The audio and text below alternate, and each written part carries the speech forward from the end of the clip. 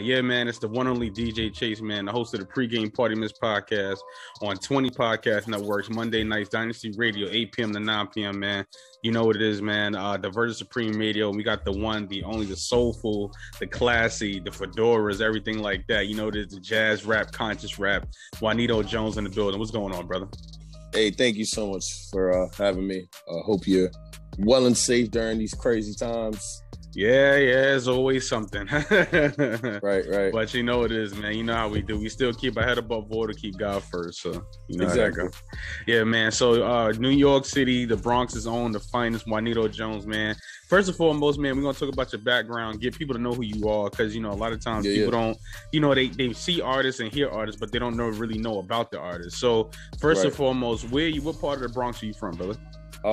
So I was originally born and raised in the Zariga area by Castle Hill. I've been living in the city now for like almost 5 years. So yeah, I mean, it's a pretty interesting place to grow up in. Yeah. That's funny. I'm actually from Soundview. Oh wow! Yeah, I'm from the Soundview. Yeah, 6 line. Yeah, I'm from Soundview. Yeah, okay. So Soundview, man. I used to go to Soundview. The only reason I used to go to Soundview when I was a kid is I used to get off the train and go to that like place by the water. As soon as you get off, you know, you see it's like you have picnic areas. It almost looks like Pelham Bay Park, but it's Soundview. Yeah. I used to go over there and just be crazy. Soundview is an interesting spot. Yeah, they're very interesting. They even got that. They got that one hotel, the Sheraton. Shadiest hotel out there. Definitely. You too young to know about that. If you know. If you was outside, you was outside, man. But you know, definitely thank you for being on the show, man. You know, growing up in the Bronx, like, cause you're such a soulful artist. You're such a, you know, you're a classic artist, as I should say. You know, how did growing up in the Bronx? How did that influence you? I mean, you know, I've always been the type of cat to like. I was mostly home predominantly all my childhood. I went out, I got a late start to life, and then I feel like once I turned like 17, 18 is when I started getting let out the house. And I was just like, I was that kid to be out as long as I could before I got that call to come back. I've always been interesting cat. You know, I used to like all of my friends in the hood were like all gangbangers and like, you know what I'm saying? All of that, like the hardest cats. And then they have like me in the cut, you know what I'm saying? And they're like, you know, I always, they always gravitated toward me. And, you know, I hung out with like a lot of interesting cats that you probably wouldn't assume I would hang out with in that time. And man, the Bronx is interesting. You know, I feel like, I saw a lot of nightlife when I was out, and you know, being raised in the Bronx gave me the opportunity to just be quick on my toes and just, you know, be aware of my surroundings, because you be in the wrong place at the wrong time and the Bronx is over for you. Definitely. I'm a Bronx native, so I know it is, man. You know, and out of all things, you know, because you have a very interesting background as well, too. Like, you know, you've been in this industry for some time, and, you know, and for a minute, you know what I'm saying? So what made you want to become an artist? Because like I said, a lot of people become artists. They just like, they want the quick money, or they want the quick, you know, the quick fame, or whatever the case may be. But your journey is a little different than that. What made you want to become an artist first and foremost? I think I just always was gravitated towards creativity, and I've been more of the type of person that I never really speak much to folks. I always like, you know, writing down ideas. And it's funny because I initially wanted to be a singer. Like everyone in my family tell you, they probably thought I was going to grow up and like be a singer. And then puberty hit, and that wasn't going to work for me. So, that voice changed, you know, real quick. Then I fell in love with just like the art of rap and like, you know, hip hop, and just being able to like play with words and connect with folks on a different type of level. So, I mean, I think just being able to be a creative and connect to people on a level that other things you can't really connect with. And music is such a powerful tool. You use it the right way. And I think life itself just really motivated me. And I always just was musically inclined to like things. And I was just like, I might as well just do this. It was something I love doing. Yeah. Definitely, man. And who did you listen to growing up? Like, who was some of your influence that you could say, like, because like I said, you're such a classic artist, so you could probably, but you still have that street element to you. You could tell, like, it comes from a certain place. Like, what artists did you listen to? So, growing up, I never listened to hip hop or rap. Like, oh wow, okay. I was not a rap. Yeah, it just fell naturally as I got older. So I grew up listening to like soul, doo-wop, jazz, classical music, Italian opera. I just literally, like, rap wasn't my forte. I wasn't, not that I hated it. It was just like, that's not what I grew up listening to. As a kid, I grew up chopping up vinyls. I listened to a lot of Kanye West production side. Not necessarily like his actual music, but I just listened to all the songs he produced. I fell in love with that. So I started off like as a producer, and I made my way into just like figuring everything out. But yeah, man, I always grew up listening to like really good like classics and just like different music that's not like that you got to dig into the crates for them songs. And I feel like once I like got older into my teens, and I started getting exposed, social media and the internet and everything, and I just started like backtracking to like now. And going through the years of the evolution of hip hop and rap. Got you, man. Now, previously, you were actually signed to Universal Music Group. How did that? Well, first and foremost, how did that come about? Like, how did that happen? Honestly, it was just right place, right time. So I, when I lived in the Bronx, this lady that lived downstairs, she told me like one of her friends, she didn't even like let me know it was like her ex-cousin. She was like, one of my friends he does management for music, yada, yada, yada. Long story short, one day I coincidentally was just like walking outside. The van pulled up on me and he was like, yo, you Juanito? And I was like, yeah. And he let me know I'm at this A&R for Universal. He was like, one of my friends was telling me about you. And then he had me like spit a verse for him. Next day, we're in my best friend's crib, like going over my album.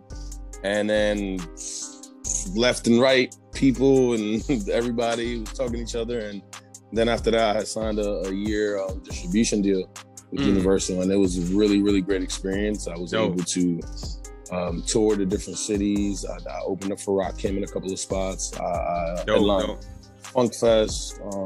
It was a really cool experience. It was really dope. And I met with a lot of people that I still know to this day, and then just built some really strong relationships. That's dope. That's fire, man. And I want to ask you this question too, because like I said, I like your music. You make this type of music that I want to work with you one day. Like, I like your music. It's totally like real lo-fi, real like, it just gets to the point. It's really potent music. Like, there's no filler with your music, right? Do you like being independent better, or you like being signed better? What do you like? I mean, I think when I was signed and I saw the music business for what it was, everyone has their own, level of success and what they all want to achieve. I feel like everyone, by default, they all are like, I'm going to be big. I'm going to be on all the stages. I'm going to be on TV. But a lot of people don't have that realistic view that's not, it's a very small percentage of people that actually get to that point. And I feel like when you are signed, you don't have as much control. You might see a lot of money, but you don't realize the business aspect of it. I feel like being independent, you do have all the freedom, and especially if you're doing everything out of your own pocket. A lot of people also don't realize, a lot of artists don't realize that you have to spend a lot of money in this business to get to where you want. And I think that a lot of artists don't make that type of investment because, sometimes they don't think in the long term, So I think independent, being independent with just a good support system behind you, and obviously some powerhouses behind you on the independent level that could really get you to where you want to be. Being signed was dope. I just didn't continue my contract because they just wanted me to make certain type of music that I wasn't comfortable with. And I think the last straw I had was when we did a show in Marietta, and I was at some strip club. It was a strip club. It was just, it seemed like it was a strip club, but I was in there and it was packed, and I was performing just this song that I didn't even want to write and didn't even want to perform. They just had me like performing this one song. And I was just like, man, why am I in this place? You know what I'm saying? They got like me in a whole suit in like this like a strip joint. club joint, yeah. Yeah. Looking crazy, I was like, yeah, so I think, independent for me is just gives me the opportunity to just do whatever I want. For sure, man. And you know what's crazy? You actually segue right to my next question. Do you ever feel like, you know what I'm saying, sometimes, because like I said, you have real jazz conscience. It's not really jazz rap. It's more just like I said, it's just more like, it's more potent, it's more, you know, authentic classical hip hop, you know what I'm saying? Saying, you know, but because you generally blend in. I'm listening to your production too, because you produce your own music as well. Like the samples and just like certain sounds that you put, and like even the tempos that you make, you make really tempo based driven music. Do you feel like, you know what, did you ever have to compromise? Did you ever feel like in your mind, like, you know what, I gotta make one of them nasty trap songs, or, you know what I'm saying, something like that? I have, and I can.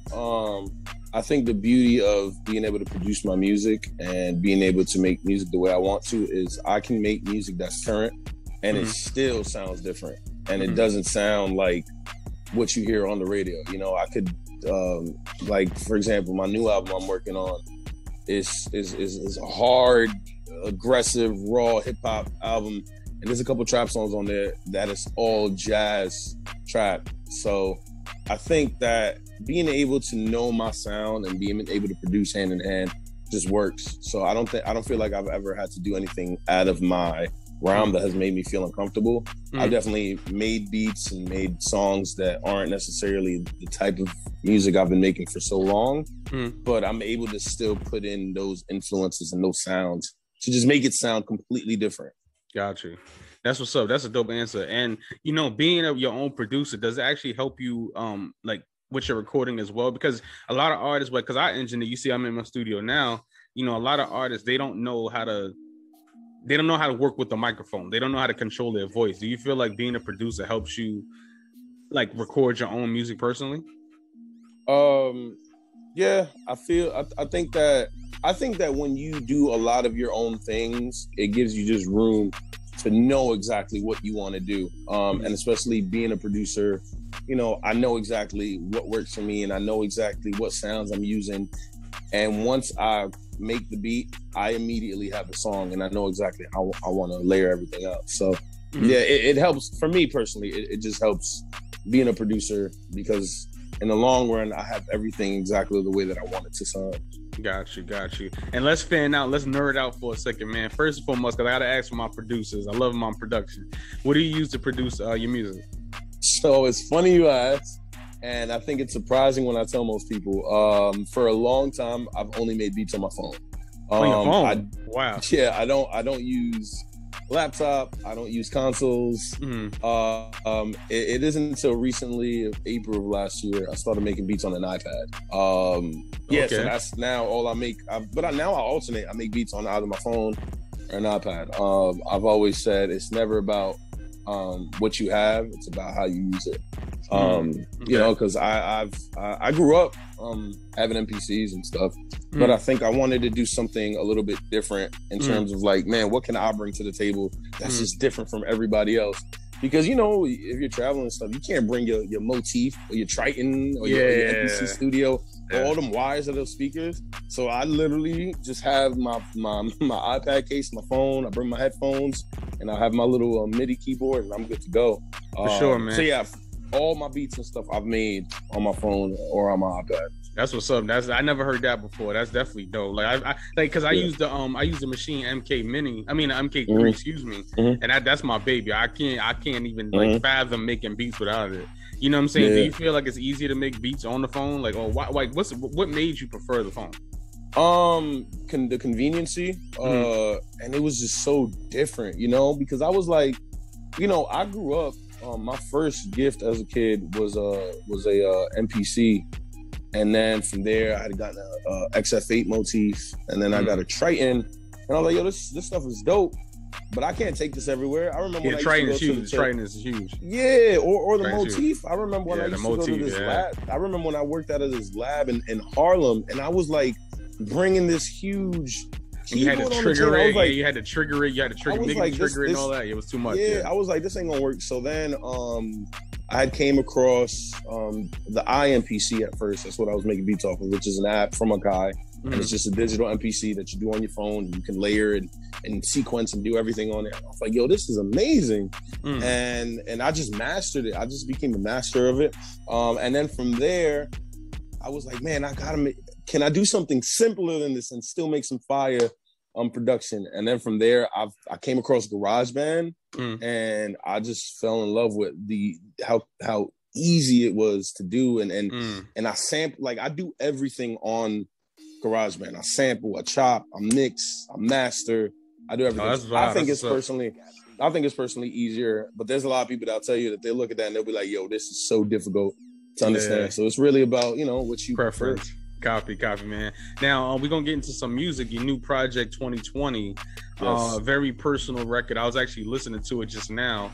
You got, one of my favorite cuts is Have You Ever?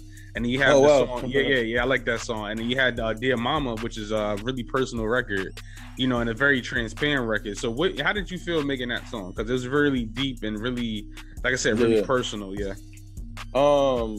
So, I mean, I've always been the artist to make music that's just like full of substance, that's relatable, that's not something that after 100 times listening to it, you like get so annoyed with it because like, damn, I keep hearing this. And a lot of all my music is like very personal. It's like I'm a human being. I'm not gonna make music about something that other people, that like the average person isn't out here popping bottles and causing money. Because it's true. It's like they're not. The average person is not.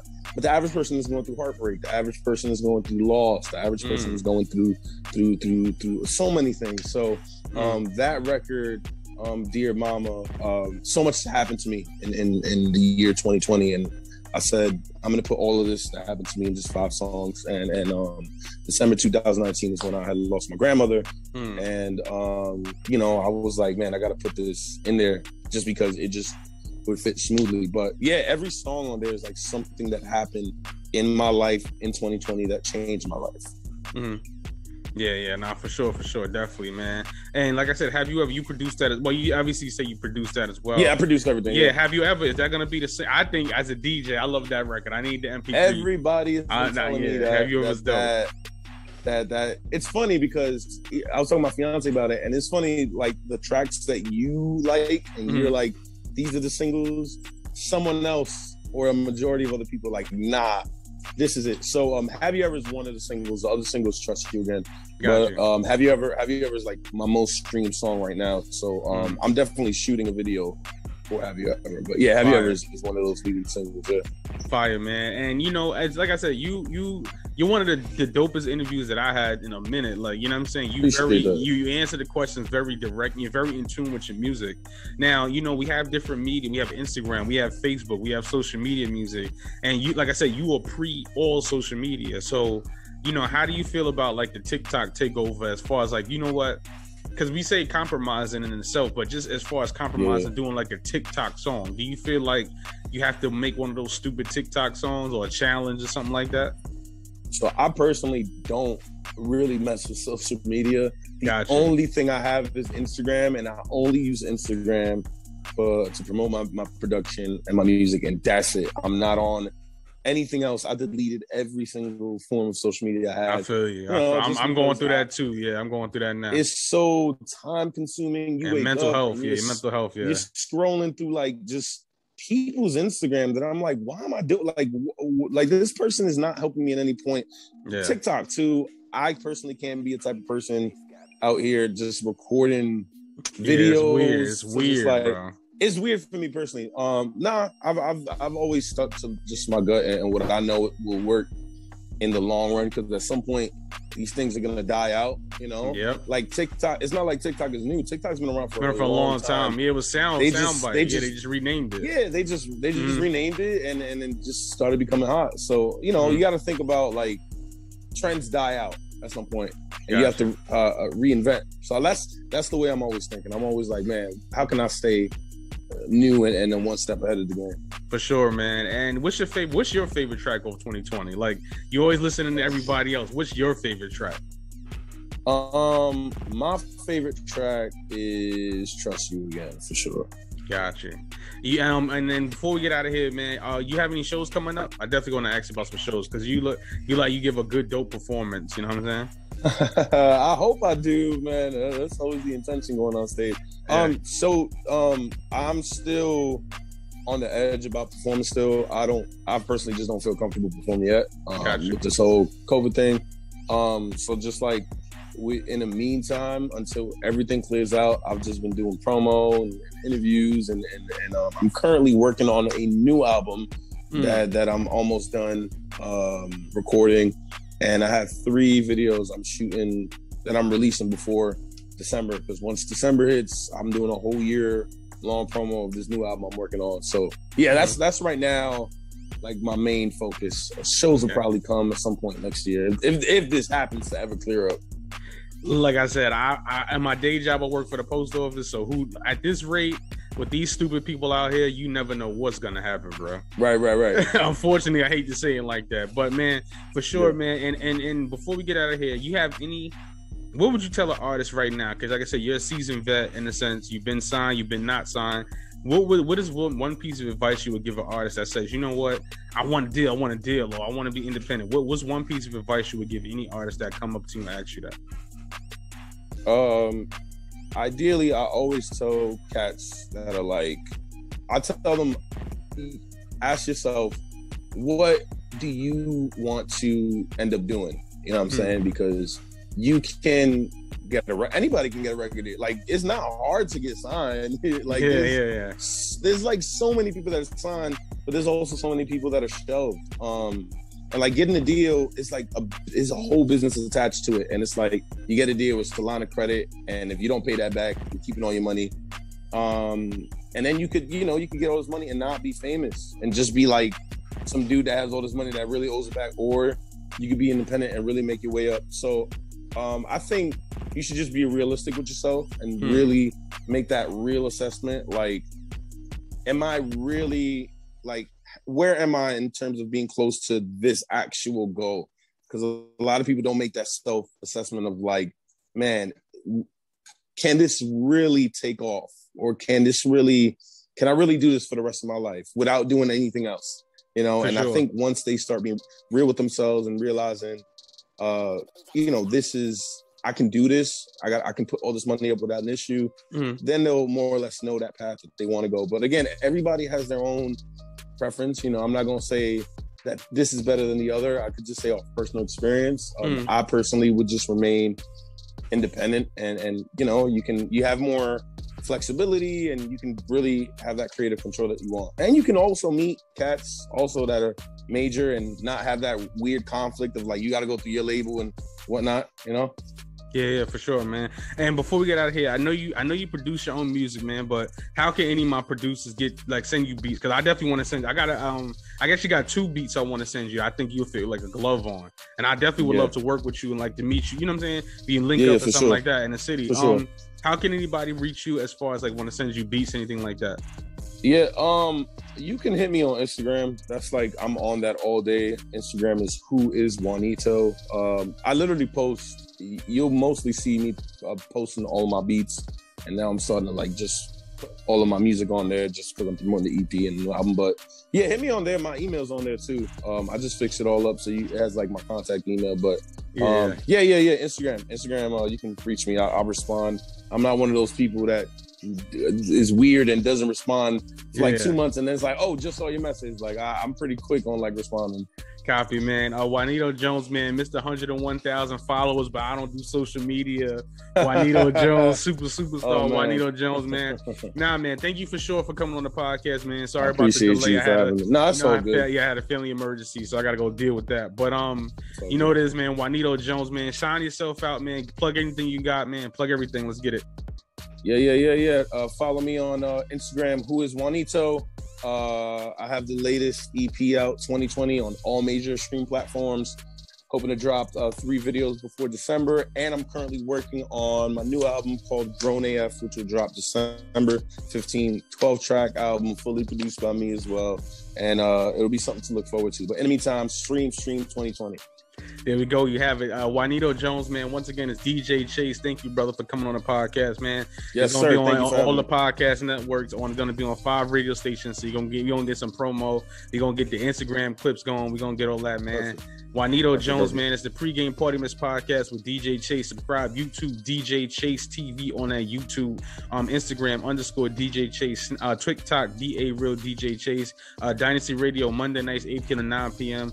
Divergent Supreme Radio 8 p.m. to 9 p.m. on Monday nights as well too. Triple Up Radio, a few radio stations. We out there. We locked in. You know this, man. It's DJ Chase, the pregame Party Miss podcast. Yeah. DJ Chase TV. It's official. Come on. Locked in with DJ Chase on the pregame Party Mix